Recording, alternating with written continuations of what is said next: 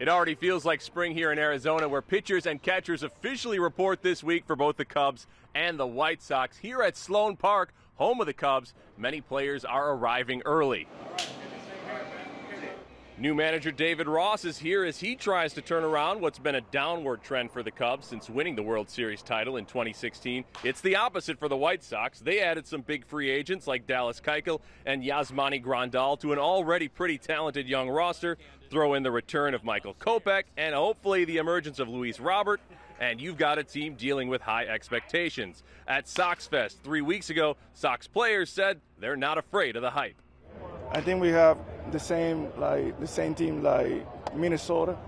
They have a really good team last year. They made the playoffs, and I think we kind of the same this year. So that's why I say if we don't make the playoffs, I'm disappointed. To be able to be on a team that has the potential to play, beyond the regular season, it means a lot to a player like myself. So I'm hoping we're able to do something huge this year. We have a lot of guys who've been around the league for a while. And now it's pretty much just getting down to the young guys. We're going to need the whole 40-man roster to help us get to where we need to get. So everybody has to understand the fact that they're all going to have a role.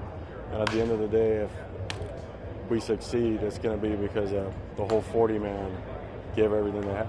Sox pitchers and catchers hold their first official workout on Wednesday. Looking forward to seeing how Rick Renteria handles that young bunch. We'll hear from new Cubs manager David Ross tomorrow, along with Theo Epstein and Jed Hoyer, as they hold their annual pre-camp press conferences to kick things off here. Covering the Cubs and Sox in Arizona, Matt Zahn, CBS 2 News.